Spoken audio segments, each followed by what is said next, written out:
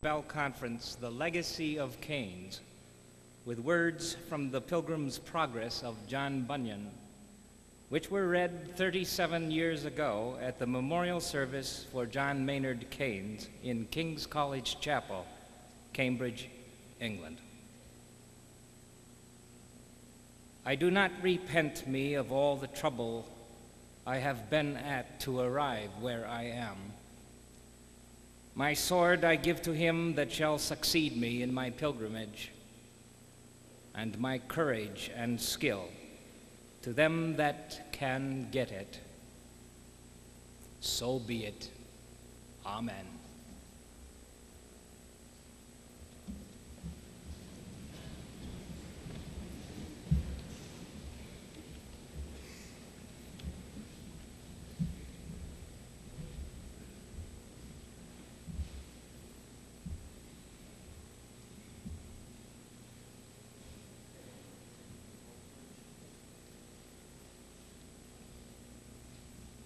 The president of this college, Dr. John Kendall.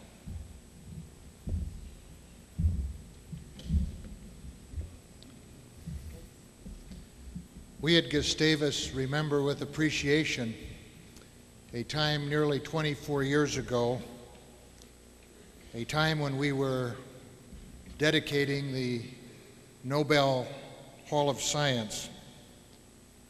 A group of Nobel laureates, together with President Edgar Carlson and other persons on the faculty and staff of this college, had an idea.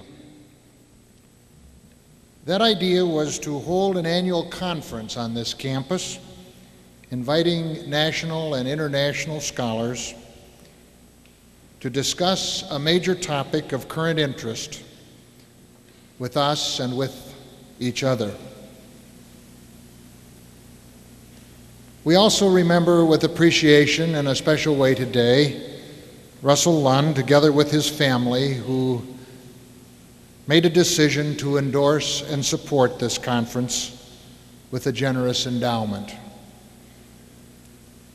We are also thankful for the continuing encouragement of the Nobel Foundation and its president, Stig Rommel. On behalf of the faculty, staff, and trustees of Gustavus Adolphus College, we welcome you, the honored guests and speakers. We welcome the delegations from nearly 200 educational institutions, high schools, colleges, and universities. We welcome alumni and all others who have chosen to spend these days with us. We are anxious to make this a pleasant visit in any way that we can, and we know that you will find these stimulating and interesting days. Thank you so much for being with us.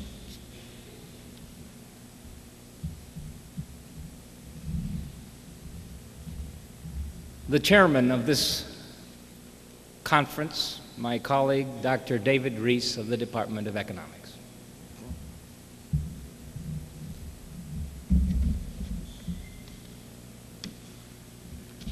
Good morning to you all. Welcome to Nobel Conference 22, The Legacy of Keynes. Our program is very full this morning and throughout the conference generally. Therefore, I will content myself with two brief matters for you. I would like to give a preliminary introduction of the Nobel panel. The individual presentations will be preceded by a more substantial introduction. We have with us for this conference James Tobin, Sterling Professor of Economics at Yale University and recipient of the Nobel Memorial Prize for Economics in 1981. Carl Brunner, Fred H. Gowan Professor of Economics at the Graduate School of Management at the University of Rochester. James M. Buchanan, Holbert L. Harris University Professor at George Mason University. Geoffrey C. Harcourt, University Lecturer in Economics and Politics, the University of Cambridge, England. Axel Leonhofen, Professor of Economics at the University of California, Los Angeles. Lester C. Thoreau, Gordon Y. Billard Professor of Economics and Management at the Massachusetts Institute of Technology. the Reverend Canon Ronald Hayden Preston, Professor Emeritus at the University of Manchester, and Baron Stig Rommel, President of the Nobel Foundation. We welcome our panel.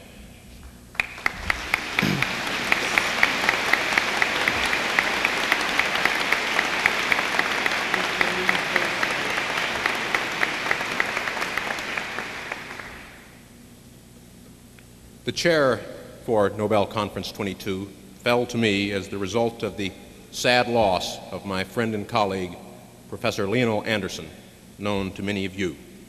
Professor Anderson was the original chair of our conference, and to his good work, we owe much of the success which we full well expect over the next 2 days. I would like at this time to call on Professor Carl Brunner for a tribute to Professor Anderson.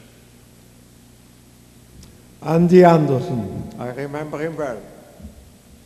I begin with 1964.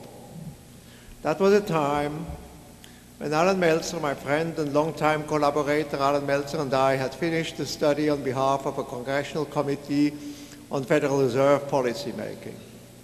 I had occasion as a result of that to visit the Federal Reserve Bank of St. Louis. And that's where my close association and friendship with a small group of economists in the research department of the Fed of St. Louis began. Homer Jones was then the director at the time of the research department. And there was a time there gradually over the second half of the 1960s where a lot of excitement started in monetary analysis, and where Andy Anderson was in the midst of the action in many ways. He published at the time, together with his colleague Jerry Jordan, a paper in the Bulletin of the Federal Reserve Bank of St. Louis, and that paper initiated quite a lot of debate, very hot debate at the time, and a lot of turmoil. The paper was addressed to some of the central issues, at least the way it was seen at the times, the way it was formulated and resulted from some of the discussions of the 1950s, namely about the role of monetary factors, of monetary policy, the role of fiscal policy in the process shaping the aggregate behavior of the economy. Well, the debate flooded along for quite a while, for quite some time, and some of my colleagues here, sitting here with me on the panel, still remember that probably quite well. They, in one way or the other, they were also involved in the exchange of this discussion. Now, this discussion, initiated there at the time by this paper of Andy Anderson and Jerry Jordan, certainly did not resolve in any obvious way the issues, but it did one thing in retrospect, which I think is important, which is typical for much of our intellectual endeavors. It modified the questions, it changed the issues. We don't have the same questions today we had then as a result. There's no point in going over the ground in the same way anymore. We have different questions and different issues unavoidably emerging. And this is typical in many ways of our whole progress of knowledge if we look over the centuries, that it is not proceeding in that way. Andy Anderson was deeply committed to empirical research, to understand the world we live in. He was so interested and committed to it that at some point, after he had taken over from Homer Jones as senior vice president and director of the research division, that he shifted back to really concentrate more on his research and his intellectual and scholarly interest while being a member of the research division. Later on, he moved to the University of Florida, where he hoped to concentrate even more on his intellectual interest, where he continued to be committed and seriously interested in our human affairs.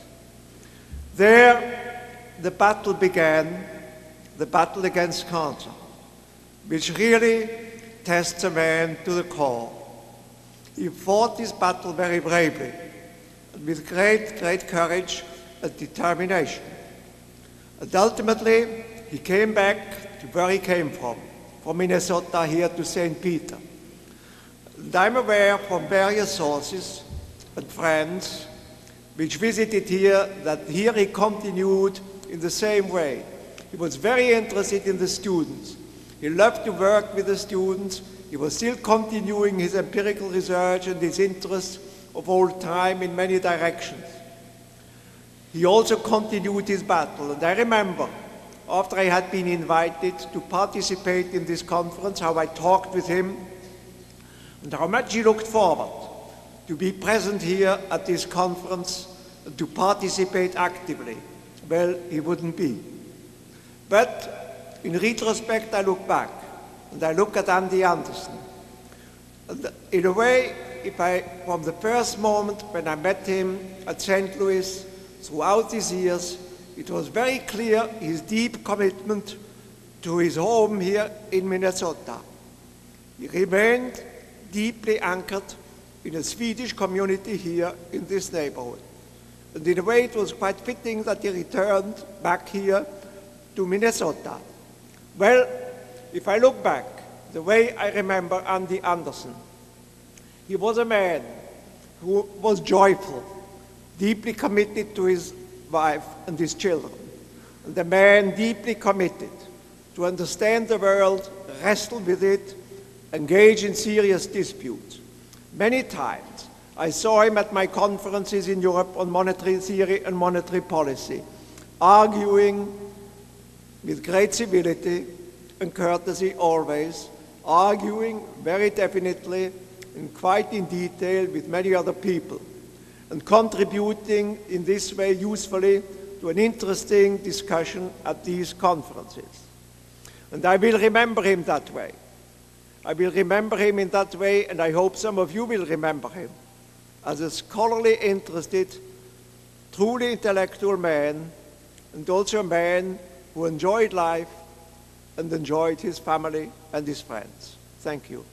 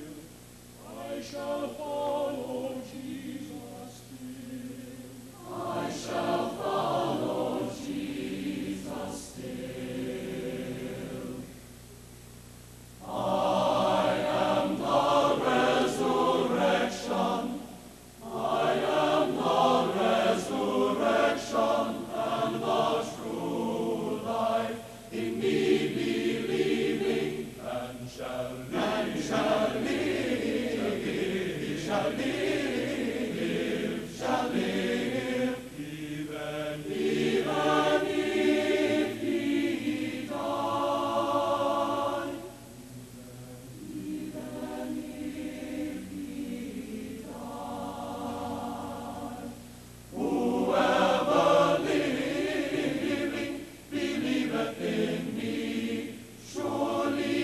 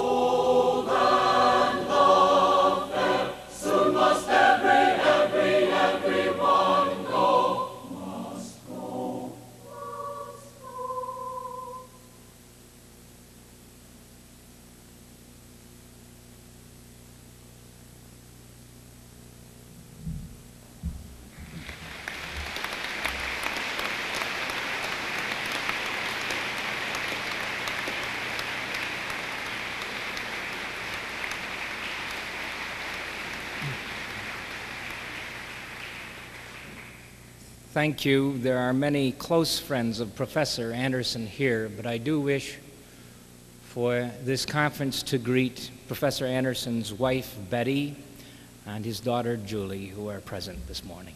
Please, would you? Thank you. Thank you. Thank you.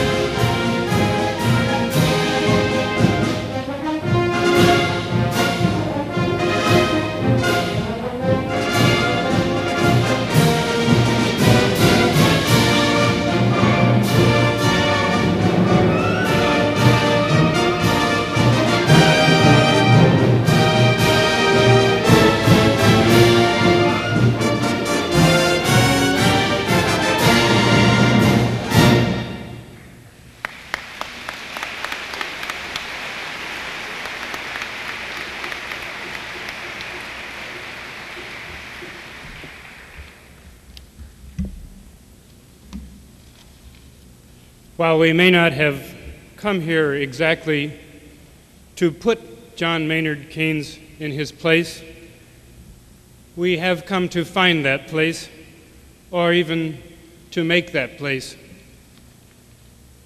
That Geoffrey Harcourt is the opening speaker at a conference dedicated to that task is appropriate, for he has done as much as anyone to discover or even to create the location of Keynes in 20th century economic theory and practice, to describe the revisions of Keynes as they have been set forth by students of Keynes, and especially to place Keynes in the cultural atmosphere of the time we occupy. Mr. Harcourt is an Australian. He is presently university lecturer in economics and politics at the University of Cambridge and fellow and college lecturer in economics at Jesus College in Cambridge. Previous to his 1982 move to Cambridge, he was professor of economics at the University of Adelaide. He has written biographical studies of the major post-Keynesians. He has explored theories of pricing, investment decision, and income distribution. He has written over 80 articles, and he has written or edited 10 books, including, in 1972, Some Cambridge Controversies in the Theory of Capital, and in 1985, Keynes and His Contemporaries. I want to welcome to these discussions Geoffrey Harcourt, who will speak on the legacy of Keynes, theoretical models, and unfinished business.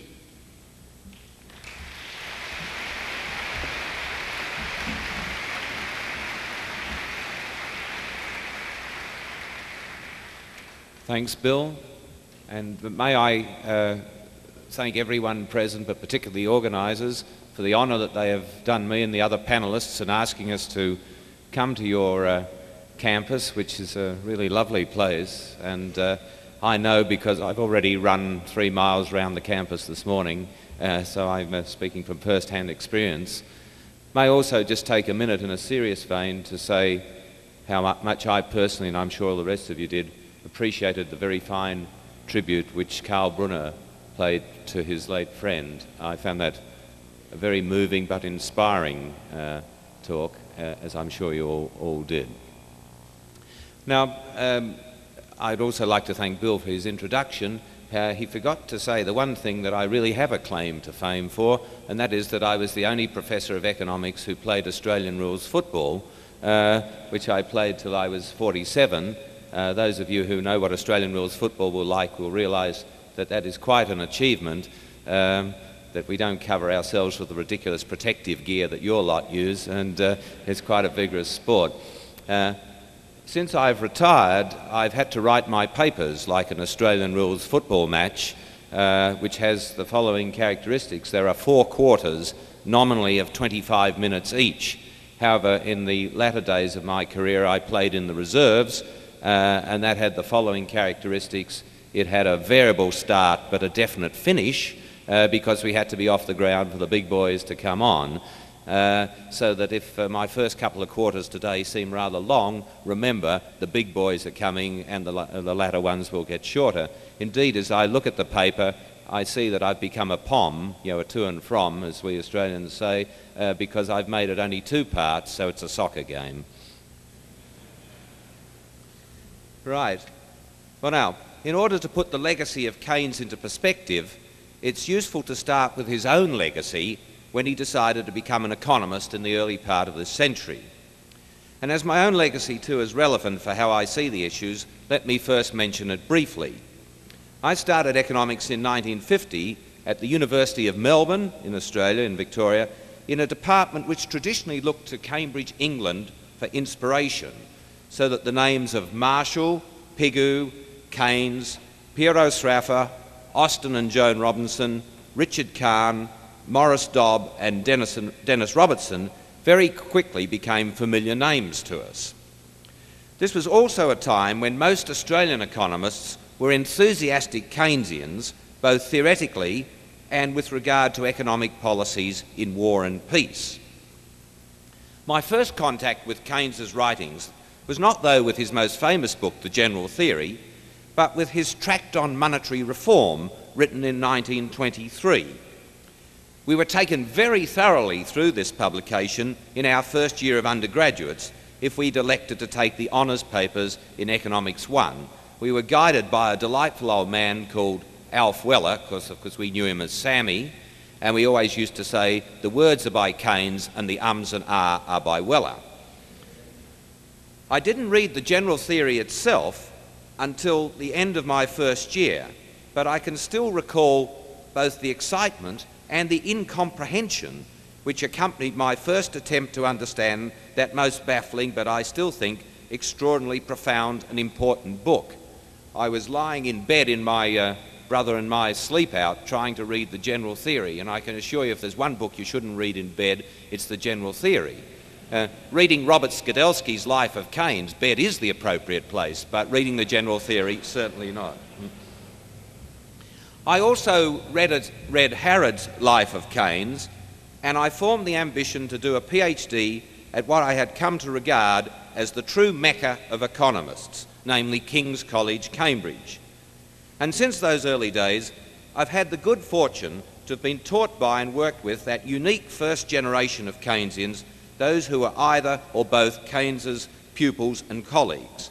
So to the list I've already mentioned, and excluding from this Marshall and Pigou, of course, Pigou was still alive when I went there, but reading detective stories, and Marshall, of course, was long dead, I should therefore add David Champernowne, James Mead, Brian Redaway, and Richard Stone.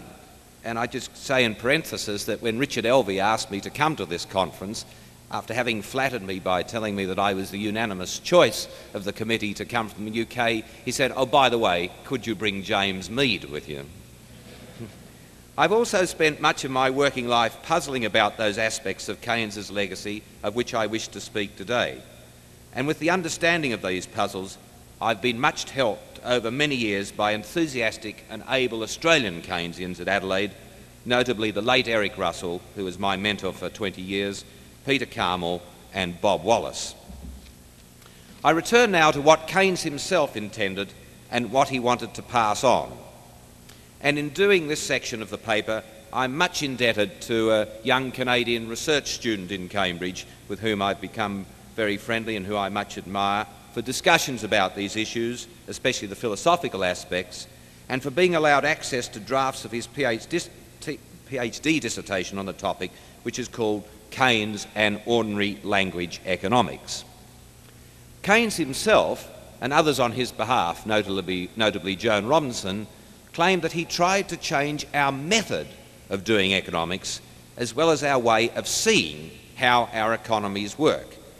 As to the latter, James Mead has put this very succinctly when he said that Keynes's intellectual revolution was to shift economists from thinking normally in terms of a model of reality in which a dog called savings wagged his tail labelled investment, to thinking in terms of a model in which a dog called investment wagged his tail labelled savings. To make the case for a change in method, though, one which I fear has been aborted in recent years, not only by those who are opposed to all things Keynesian, and I say this with some trepidation in Minnesota, but also by some Keynesians themselves, especially those who are brought up on Keynesian in quote economics, with little or no contact with the General Theory and its related writings, as opposed to the economics of Keynes, a distinction which our panellist Axel Leyenhoefert first forcefully brought to our attention. So we must, in order to take this into account, we need to remind ourselves of two important facts. First, that Keynes came to economics through his own distinctive kind of philosophy and concern with certain philosophical issues. And secondly, that his earliest mentor in economics, and one by whose methods he was greatly influenced, was the Cambridge economist Alfred Marshall.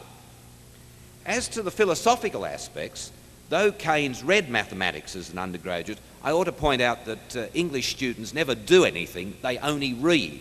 I can still remember when I first got to Cambridge in 1955 and some upper-class twit of a year, actually it was a woman, said to me, "Oh, I say, Mr. Harcourt, what are you going to read?" And I muttered something about Agatha Christie, and she said, "No, that's not what I mean at all. What are you here for?" So when I say that though Keynes read mathematics as an undergraduate, he seems to have spent as much time on philosophical issues, and he was much influenced by the philosophers of his day at Cambridge, McTaggart, G. Moore, Bertrand Russell, Whitehead, and of course Wittgenstein and Frank Ramsey. His first major research project, as we would say now, was his fellowship dissertation for King's. He was a student at King's, of course. And this eventually became the Treatise on Probability, published in 1921.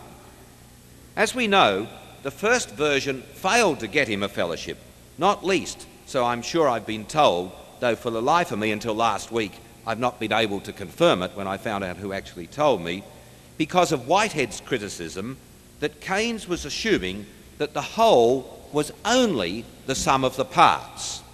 His realization that this need not necessarily be so, that overall systems could have separate lives of their own, that indeed the behaviour of the parts could themselves be constrained by overall relationships, and that profound implications followed from this realization, not only led him to revise his dissertation and this time be elected, it also profoundly influenced his subsequent work in economics.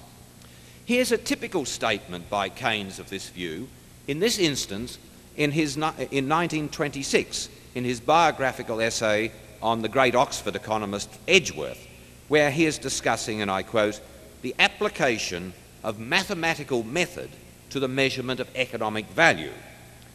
And he says, mathematical psychics has not fulfilled its early promise. When the young Edgeworth chose it, he may have looked to find secrets as wonderful as those which the physicists have found since those days. This has not happened. The atomic hypothesis, which works so splendidly in physics, breaks down in psychics. We are faced at every turn with the problems of organic unity, of discreteness, of discontinuity. The whole is not equal to the sum of the parts. Comparisons of quantity fail us. Small changes produce large effects. The assumptions of a uniform and homogeneous continuum, I probably said that wrong, but you must make allowance for Australians, are not satisfied. And his full and mature realization of the significance came to fruition in the general theory, not least in one of the meanings which he attached to the term general, and his repeated stress on the need to avoid the fallacy of composition when the workings of the economy as a whole are considered. Thus, in the preface to the French edition of the general theory, which is dated the 20th of February 1939, he wrote, "I have called my theory a general theory. I mean by this that I'm chiefly concerned with the behaviour of the economic system as a whole, with aggregate incomes, aggregate profits, aggregate output, aggregate employment, aggregate investment, aggregate saving, rather than with the incomes, profits, output, employment, investment and saving of particular industries, firms or individuals. And I argue that important mistakes have been made through extending to the system as a whole conclusions which have been correctly arrived at in respect of a part of it taken in isolation." And in the original preface, dated the 30th of December 1935, he wrote, "Our method of analysing the economic behaviour of the present and the influence of changing ideas about the future is one which depends on the interaction of supply and demand, and is in this way linked up with our fundamental theory of value. We are thus led to a more general theory, which includes what he called, quite wrongly I think, the classical theory with which we are familiar, as a special case." Another economist who had similar insights, who made equally profound contributions because of them, was of course Marx. Now let me hasten to add, I don't mean Groucho and I don't mean High, I mean Karl, who Keynes himself rather despised, and I quote, for being a very poor thinker indeed, though he conceded that he had a penetrating and original flair. So perhaps that'll bring comfort in Minnesota too. Another issue which occupied Keynes in the Treatise of Probability, and which was vitally relevant for his economics, was his systematic pondering on the principles of reasonable behaviour in an uncertain environment. This major theme of the treatise, and the approach and conclusions which Keynes came to, fitted very neatly with Marshall's stress, which runs through his principles, on the nature of reasonable behaviour of businessmen, in particular, in their own uncertain environment. And again, Axel Leijonhufvud and Robert Clow have illuminated our understanding of these insights of Marshall and Keynes in their writings of recent years. Keynes's philosophical reasoning discerned many different appropriate languages for different situations and areas. In effect, he believed that there was a spectrum of appropriate languages which ran all the way from poetry to formal logic, and all of which were consistent with arguments being possible and knowledge being acquired. Now, this view clashed starkly with the views of Bertrand Russell, the early Wittgenstein, and Frank Ramsey of Keynes's day, and dare I say it, it clashes with the attitudes of the mathematical economists of our own day, who sometimes argue as if truth in our subject may only be gained in the guise of a mathematical model. In 1924, Keynes wrote, "The gradual perfection of the formal treatment of logic at the hands of Russell, of Wittgenstein, and of Ramsey had been, however, gradually to empty it of content and to reduce it more and more to mere dry bones, until finally it seemed to exclude not only all experience, but most of the principles usually reckoned logical of reasonable thought." May I just say in passing that though Keynes was one of the most militant atheists of his days, he had a splendid knowledge of the Bible because he also was extremely interested in language, and he understood that the King James Bible had some of the greatest examples of the English language. And one of the sad things of moving into a secular age is that when in your lectures you make reference to biblical happenings, regardless of your belief or not, your audience look at you somewhat dumbfounded ever since Cecil B. DeMille died. Keynes went on to ask, in effect, the rhetorical question, can these dry bones live? And when Frank Hahn, in his altogether admirable crusade against the disaster effects on theory and on practice of the new classical macroeconomics, finds himself at times being able only to provide, as he says, arguments that are merely plausible rather than clinching, is he not echoing Keynes's view that if logic investigates the general principles of valid thought, the study of arguments, to which it is rational to attach some weight, is as much a part of it as the study of those which are demonstrative? To this we should add Keynes's revealing aside in the original preface of his book. The writer of a book such as this, he says, treading along unfamiliar grounds, is extremely dependent on criticisms and conversation if he is to avoid an undue proportion of mistakes. It's astonishing what foolish things one can temporarily believe if one thinks too long alone, particularly in economics, along with other moral sciences, where it is often impossible to bring one's ideas to a conclusive test, either formal or experimental. Keynes's philosophical attitudes meant that in his economics, he never liked to stray very far from actual happenings, from concrete situations, and the use of language and concepts and practices which were grounded in them, though he was, of course, exceptionally careful about definitions and the appropriate choice of units for his actual theorizing. Thus, in the general theory itself, he placed much emphasis on his chapter 4, which is called The Choice of Units, and he wrote, "In dealing with the theory of employment, I propose to make use of only two fundamental units of quantity, quantities of money value and quantities of employment. The first of these is strictly homogeneous, and the second can be made so." And he felt that perfect precision was needed for causal analysis and for quantitative analysis, whether or not our knowledge of the actual values of the relevant quantities is complete or exact. Now, clearly such an attitude is consistent with Marshall's insistence on the use of empirical generalizations as the basis for formal theory, in contrast to the very rigorous and precise axiomatic approach which is more the model today. Keynes and Marshall often preferred to be vaguely right rather than precisely wrong, and they hoped, though their hopes were not always fulfilled, that people would look at their theories, their systems generously and in the large, rather than nitpick about details. Nevertheless, both were very careful to try and to define the limitations of theory and clearly to demarcate where it left off and reality began, to see how far structures could be true in their own domain and a separate point illuminate actual situations. Talking of vaguely right and precisely wrong, and that our discipline is not an exact one, earlier this year I and some other people organised a day for the undergraduates to celebrate the publishing of the general theory. And we aim to have our celebration when we brought out of retirement some of the golden oldies, and then some of the young people like myself, all of 55, to talk about Keynes and the general theory. And we aim to make it on the day 50 years after it was actually published. And at the end of my talk, I had to conclude as follows. Ours is not an exact science. Today is the 8th of February, which we thought was the day on which the general theory was published. However, Judith Allen, who's doing the index for the Keynes papers, has looked it up, and it should have been the 6th of February. Keynes absorbed Marshall's careful definitions of the short period and of the long period, whereby what was and what was not impounded in the set par pound was the crucial distinction, so that period referred to a logical theoretical construction, while run referred to historical situations and events, to actual stretches of calendar time.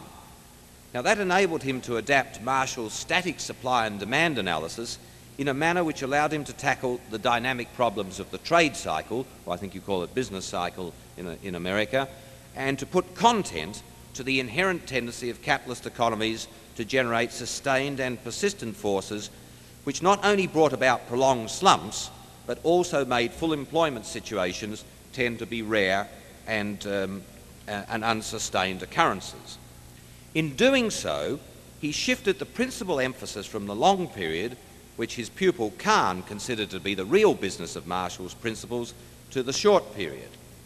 Now, in making this step, Keynes departed quite radically from Marshall, especially Marshall's the principles, with his emphasis on normal situations and the equilibrium of supply and demand, which implied an overall situation of full employment, but also Marshall of the never satisfactorily written Volume 2 on money. Now here again, the shadowy world of a Say's law full employment equilibrium position was still the essential backdrop. As I'm sure most of you know, there's a Frenchman called Say from the 19th century who either is made a hero or a villain, depending on which side of the discussion on whether capitalist economies do or do not tend to full employment. For in the normal world of Volume 1 of the Principles, monetary disturbances were absent, relative prices and their accompanying quantities were of central importance, while the analysis itself was deliberately partial for all of Marshall's well-known reasons. But there was nevertheless an underlying general equilibrium model of the whole economy, the long-period equilibrium positions of which were ones where supply and demand were equated in every market, including labour markets. And the role of the real rate of interest was then to equate saving and investment and to bring about in effect the optimum saving program of the community and its inhabitants. And the determination of the overall level of output employment was not an interesting theoretical problem in itself, since in principle it only required that you add up the quantities and employment of the individual markets. Thus, a properly constituted Volume 2 on money would have included a discussion of the determinants of the general price level, of money prices overall, with which could be coupled the volume of output, overall output implied by Volume 1.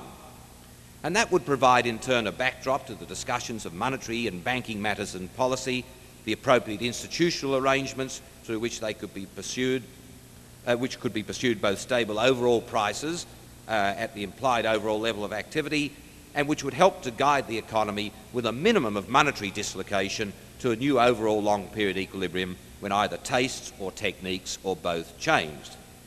So Keynes took over Marshall's method, and in the general theory he used much space to discuss the forces which determine the equilibrium level of employment, though he did sometimes discuss simultaneously how the equilibrium could be attained.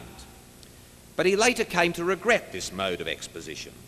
For example, in his 1937 lectures he wrote, "If I were writing the book again, I should begin by setting forth my theory on the assumption that short period expectations were always fulfilled, and then have a subsequent chapter showing what difference it makes when short period expectations are disappointed."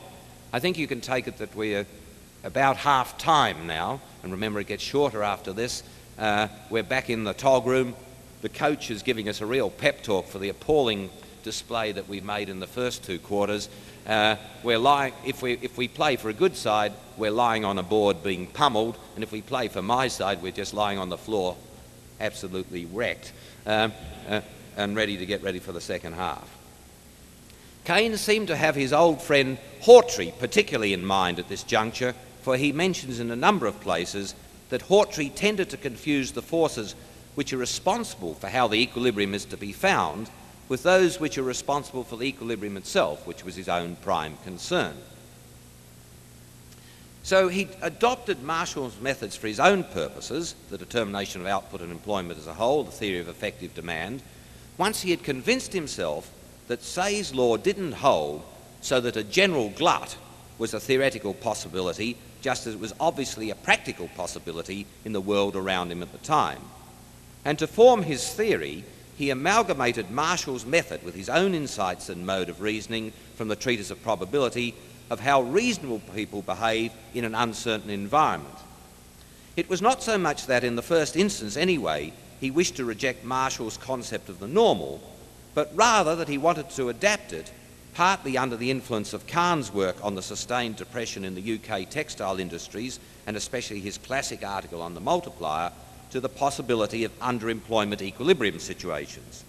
In the treatise on money, which is meant to be, Keynes had meant to be his really great book published in 1930, he'd felt inhibited because of Marshall's influence from straying very far into what he called the intricate story of short period output and employment, because he felt that a volume on money should be concerned with the general price level and a sophisticated development of the quantity theory, which at the time he felt his fundamental equations provided. But once he realised that Marshall's dichotomy between volume 1 and volume 2 of a principles was a false one, that is to say, when he ceased to move, as he said, along the traditional lines of regarding the influence of money as something, so to speak, separate from the general theory of supply and demand, he was able to construct a theory of the overall activity of a money-using production economy in which there would be appropriate roles for monetary matters, especially the rate of interest, and for those, as he said, homely but intelligible concepts of marginal cost and the elasticity of short-period supply in an integrated theory of employment, output, prices and interest rates. For Keynes now, the right dichotomy was between the theory of the individual industry and firm, and of the rewards and distribution between different uses of a given quantity of resources on the one hand, and the theory of output and employment as a whole on the other. And for the latter, he says, we require the complete theory of a monetary economy. And in it, we have to deal with how changing views about the future are capable of influencing the present situation. For the importance of money, he says, essentially flows from its being a link between the present and the future. And this was to be contrasted with the theory he was casting off, which did not imply this importance for money because it tried to deal with the present by abstracting from the fact that we know very little about the future. With this change of view and the important proviso that his principal relationships are concerned with expected variables, especially the values expected by decision makers in the economy, so that we need a theory of expectation formation in an uncertain environment, Keynes was content to use the Marshallian tools of supply and demand to determine the point of effective demand in a situation which was recognisably a Marshallian short period one, though it was suitably modified for his purposes of overall analysis. And he spent much more space on the concept of what we call aggregate demand because he thought, mistakenly as it turned out, that the aggregate supply function could be easily recognised as, again, suitably modified for aggregative analysis, the Marshallian short period supply function. In his own thought, and in those of his acute pupils, for example, Laurie Tarshis, the great Canadian economist, it was nevertheless as important as the aggregate demand function, and indeed, these days, it's probably even more important. It's at this point that we can conveniently sketch in Keynes's approach to the modelling of behaviour under uncertainty, remembering always that it's the complications of the models which change, not the underlying real situation. Not that the underlying real situation is static, but we get greater and greater hold on it as Keynes's methods become, or his models become, more and more sophisticated. In a number of places after the publication of the general theory, Keynes set out the conventions which reasonable people will adopt because they exist in an environment of persistent uncertainty. And as Jan Kregel brilliantly set out for us 10 years ago, there are 3 basic models in the general theory and related works, each of which differs from the other with regard to the complexity of the assumptions which are made about the realisation or not, and the independence of not, of short period and long period expectations. In the first model, short period expectations are given and realised, and long period expectations are given and are not affected by short period expectations, so we go immediately to the equilibrium level of activity. In the second model, we get slightly more complicated because we allow short period expectations not initially necessarily to be realised, and we then tell a story how the entrepreneurs react to this, and so the economy and they grope their way towards the short period equilibrium situation, but there is no feedback from the non-realisation of short period expectations to long period expectations. The third model, which is the most complicated one, allows short period expectations not necessarily immediately to be realised, and for long period expectations to be affected sometimes by this non-realisation. And this gives rise to what he called the theory of shifting equilibrium, not shifty equilibrium, but shifting equilibrium, an apparatus whereby we may be able to think systematically about the movements over time as well as the determination of the level of employment at any moment of time. Taken together, we have a mode of thought which allows us not only to examine overall behaviour when certain conventions for handling uncertainty are in operation, but also when events are such as to throw doubt on the wisdom of such conventions holding, to expose their essential fragility. Then one may get cyclical fluctuations, indeed deep slumps, just as Joan Robinson was to say later, from mere uncertainty. In a significant way, though, Keynes was to remain in the tradition of the classical political economists and of Marshall in the following sense. They, it will be remembered, sought to discover what they called the sustained and persistent forces which were the principal explanations of natural prices, which themselves were the centres of gravitation of the economic systems which the classicals wished to understand. Now, these centres of gravitation were the sources of stability in the system. Keynes and the late Arthur Oken, the great American economist in our time, adapted these conceptual ideas to an understanding of processes at work in modern economies, especially to make the point that certain key variables, if not naturally stable, needed to be made so. Keynes himself stressed the efficiency wage unit as the key variable on which to concentrate. Such an attitude avoids excessive preoccupation with very short-term factors, in particular treating the world as if it were a set of instantaneously clearing market days because of the great flexibility of prices in various markets, a mistake that mars much macroeconomic theory today. If I could just pause to tell a Bob Solow joke.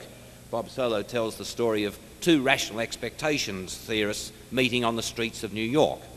And one says to the other, "There's a $50 note on the sidewalk," as you would say, or on the pavement, as I would say.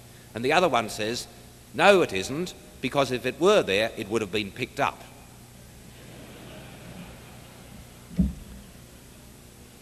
Rather, the emphasis is on the importance of historical forces, of slow to learn and perhaps even slower to unlearn habits, of the concept of the normal, which can often depart from the immediately expected and yet be more important than the latter, especially in markets where decision makers may have considerable discretionary power. As I said, the late Arthur Oken put similar emphasis on these factors, the normal and the norm, not only in explaining how the economy works, but also in suggesting changes in institutions and in designing policy measures. The object of these was to provide lasting solutions to recurring problems. Now, to close this section on method, I need to refer again to the case made for the very modern methods of analysis that have been pioneered in particular by Kenneth Arrow and Paul Samuelson. Frank Hahn has perhaps been their most eloquent advocate. His argument is that only by using the preciseness of mathematical definitions and structures can we ever know the conditions under which certain conjectures may be shown to be true. and why, as a consequence, the world as we know it may not be as such as to provide these conditions. A major task of economic theory is then not description as such, and he reserves his considerable ire for those who claim that it is, and that their policies are based on coherent theoretical structures which have shown that the predicted results will in fact follow from the implementation of the policies advocated. Now, obviously, great advances both in our knowledge and of what we cannot know, for it's a paradox of our profession that some of its most personally arrogant members show great humility in the claims which they make for their discipline, have come from the best minds who have used this procedure. My plea is that Keynes has argued and has shown by his own example that the subject matter of social science in general, and of economics in particular, is such that this is not the only way by which we may proceed, and that while it has an honourable place, it's not an exclusive one, and that if we really do accept that Keynes was the greatest economist of the 20th century, we could pay him the compliment of taking his views on method seriously. Well, now, would I be straining too much if I took another 5 minutes to briefly sketch in the unfinished business? Is that all right? Right, I always like to appeal as a democrat and then proceed as an authoritarian. So I now move rather more sketchily onto some areas of unfinished business, which I hope may be thought to be relevant to current theoretical and policy problems. A mystery which perhaps will never be completely solved is why Keynes, who knew so much about the imperfect competition revolution, nevertheless chose to use the short-period Marshallian pricing model for his chapter on prices. Because Keynes not only knew all about Schaffer and Kahn's work, and he's familiar with Gerald Shove's work, he was in fact the reader for Macmillan for Joan Robinson's The Economics of Imperfect Competition. And it's even more strange since Harrod, as Kriegel has shown, had pointed out to Keynes in the 1920s the advantage of having imperfectly competitive microeconomic foundations, as we would say now, for the theory lying behind the policies of public works then being advocated. For if expansion of output were to be accompanied by either decreasing or at least constant costs, the fears of the inflationists' opposition to public works expenditure with respect to the generation of a wage price spiral could be shown to be groundless. So why didn't he incorporate these theoretical developments in his general theory? And why did he appear so mystified when the Swedish economist Ohlin referred to, in effect, Keynes' use of perfect competition as his pricing model, to which comment Ohlin added, "When reading his book, one sometimes wonder whether he never discussed imperfect competition with Mrs. Robinson." That's Joan Robinson, not the lady in the film The Graduate. Keynes replied, "The reference to imperfect competition is very perplexing. I can't see how on earth it comes in. Mrs. Robinson read my proofs without discovering any connection. It would seem to me that you're assuming constant physical returns. In general, it never occurred to me that such a situation would exist. I have always regarded," said Keynes, "decreasing physical returns in the short period as one of the very few incontrovertible propositions of our miserable subject." By 1939, following the researches of Skoletsky, Dunlop and Tarshas, Keynes rather grudgingly and tentatively took on board the imperfect competition argument while eagerly grasping the policy implications which Harrod had pointed out to him a decade or so beforehand. Perhaps the reason may be that as he was knocking over Say's law and abandoning the quantity theory of money, and so arguing that the system may settle it as an underemployment equilibrium, one that could be coherently defined in a long period sense, he felt that it would be tactically unwise to take on board in his own framework the second revolution in economic theory of that era as well.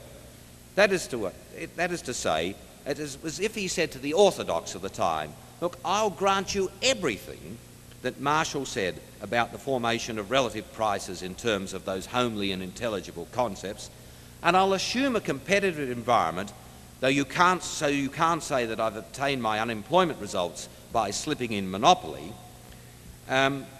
in which situation everybody knows, except Harrod, that unemployment can result, and yet I will get involuntary unemployment and an underemployment equilibrium." Such a demonstration, he may have thought, was more impressive than starting off with imperfect competition as the general case, as, for example, Koletsky did in his review of the general theory. Be that as it may, and a number of people have mentioned this as a possible interpretation, there are a number of other people, of whom Nicholas Cowder is the most prominent, who think that Keynes made a mistake. And I must confess that my own initial reaction when I was a student was try to see what difference non-perfectly competitive micro-foundation would make to Keynes's essential story. And I wrote an undergraduate dissertation on just this theme under the inspiration of the general theory itself and a superb article by Kurt Rothschild called Price Theory and Oligopoly. Though Joan Robinson, in her review of Lay and Huford's big book, Keynes in Economics and the Economics of Keynes, pointed out that the British Keynesians started from the concept of a Marshallian short-run situation with a short-period supply curve relating the level of money prices to the level of activity. This led straight from Marshall to the general theory. Though she pointed it out, in later years she preferred to use the Koletskian degree of monopoly model, not only because she felt it captured better actual pricing practice, but also because it allowed an explicit discussion of the determination of the distribution of income between profits and wages at the same time. In recent years, imperfect competition has been finding its way into many branches of orthodox economic theory. In the area of employment theory, few articles have been more widely admired and also criticised than Martin Weitzman's 1982 paper in the Economic Journal, where shades of Harrod, increasing returns play a crucial role. Moreover, with the increase in importance of large multinational firms in the operations of an increasingly interlocked world, it seems plausible that modern theory should start with microeconomic foundations of a non-competitive nature. Whether we shall need to modify our traditional policy conclusions with regard to monopoly as a result is still an unsettled question, and here I refer you to Hyman Minsky's recent review in Challenge in 1986 of Lester Thuro's book on policy solutions to American problems, published in 1985. Shall I pause for a commercial here, Lester, or shall I go straight on? Minsky makes an impassioned plea for the virtues of maintaining or re-establishing competitive structures together with the implementation of what he calls sensible Keynesian and post-Keynesian macro policies. Thus he says, Keynes pointed towards a system that combines aggregate policy to ensure full employment with a Brandeis-Simons type of industrial policy to create and sustain competitive markets, what Henry Simons called a positive program to create competitive markets, not to create cartels and organised triage. By contrast, one of the most notable pioneers of the study of competitive and non-competitive structures, Austin Robinson, who's a very young 89-year-old, who also played a major part in the Keynesian revolution, remarked the other day that from a macroeconomic point of view, people of his generation had perhaps put too much stress on the need to create competitive environments, certainly those which were meant to resemble the notion of competition of the orthodox textbooks of the time. Austin himself has always taken a very balanced and pragmatic approach to both micro and macro aspects of economic policy, combining his understanding of theory with his immense practical knowledge of industry and experience of industry and government. Now, let me just mention two other things in closing. In fact, one other thing. The final puzzle that I want to raise, which again may be associated with Keynes's tactical sense, and which again with hindsight may appear as another example of faulty tactics, is why Keynes chose to develop the principal arguments of the general theory within the confines of a closed economy model. This too was unusual for Keynes, because virtually all of his theoretical and policy work, both before and after the general theory, was done in the context of an open economy, where the economy he usually had in mind was the United Kingdom. It's no accident that the Times obituary of Keynes started by calling him a great economist, and then immediately added that by his death the country has lost a very great Englishman. Moreover, from the beginning of his career as economist, he had very definite views on the roles of international trade, and especially of international capital movements, in his discussion of price levels and their control in the 1920s and activity levels and their control in the 1930s and 1940s. Now, it may have been at the level of abstraction at which he was pitching the general theory, he thought that the openness or otherwise the economy wouldn't make any essential difference in process, in principle, to the processes he was analysing. The practical consequences were very important, as he himself pointed out in various places in that book. Nevertheless, in the final paragraph of the original preface he was to write, the book's chiefly addressed to my fellow economists, its main purpose is to deal with difficult questions of theory, and only in the second place with the applications of this theory to practice. I can't achieve my object of persuading economists to re-examine certain of their basic assumptions except by highly abstract argument and by much controversy.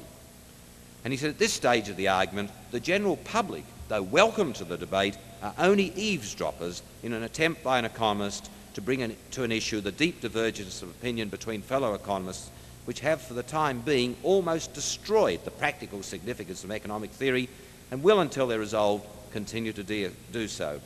I fear that these are prophetic words as applicable to our deliberations at this conference today as they were when Keynes first wrote them. Now, it's true that Keynes's followers soon extended his analysis to the international level, but it was a strange omission by Keynes, for as we've seen, he always had strong views, not always the same, on the importance of capital movements as well as of trade.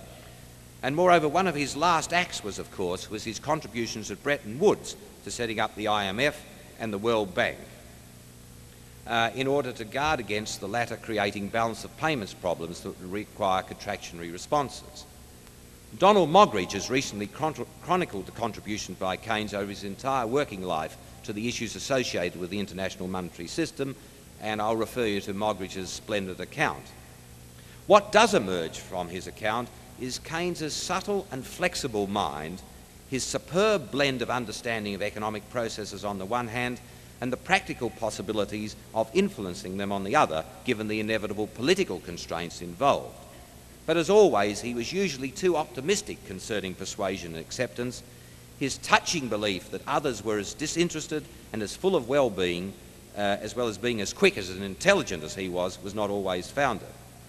One characteristic which especially stands out was his uncanny perception of the different lengths of time involved as between different processes, which nevertheless were interrelated, the sort of intuition which only the best economists have had, which is indispensable if theoretical structures are to serve well both policy proposals and the creation of new institutions. Now, though he was famous for changing his mind, Joan Robinson's favourite story about Keynes is the following. Someone remonstrated with him for being inconsistent, and he said, "When someone persuades me that I'm wrong, I change my mind. What do you do?" Thus, his commitment as a liberal to free trade was lower down on his lists of priorities than was his desire to have and to maintain decent levels of employment. But he was a man, as James Meader said, who believed in the freedom of the human spirit, so that he did not believe in an economy that had to be excessively controlled, but in one where there was the necessary intervention in order to obtain a high level of activity.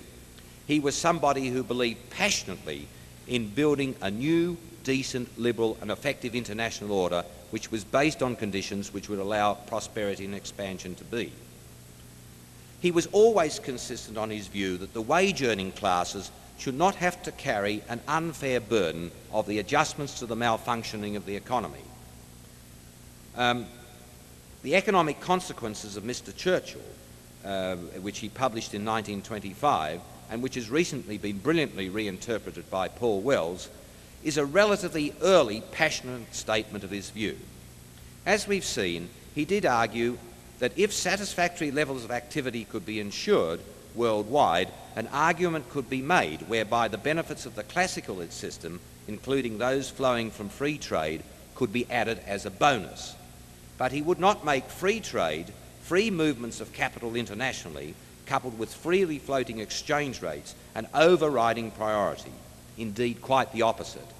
And who's to say that he is wrong, or that he was wrong, given the disastrous outcomes of the last 10 to 12 years of an approximation to just those conditions in much of the world?